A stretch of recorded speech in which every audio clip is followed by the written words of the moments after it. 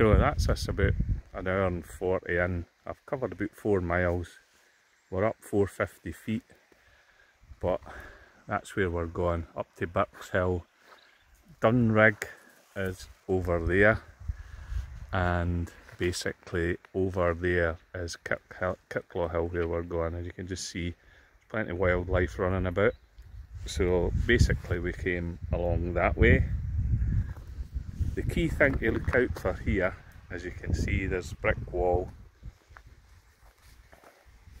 and there's a bit across the river, and you can see the farmer's track going all the way up. That takes us up past that tree. You just follow that track up. The path goes just past that white bin. It stops there.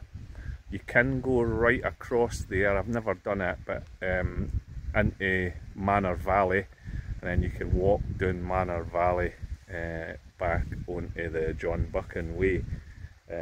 Never done that because I've never seen any maps or anything or tracks. I think it would just be make your own way, where at least here you can see we've got a track going up the hill. So I'm going to stop here.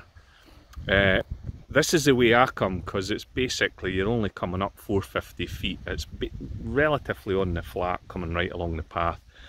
This is the bit up here. So up here, this path, I find it easier climbing up this as actually getting to the top coming the other way, because it's a gradual climb and it's quite a difficult climb. So I always find it easier coming this way because I can stop at certain points on the way up, and once you're up the top it's just going right across and then back down. So I'll just stop you here and I'll get another one when we're at the top.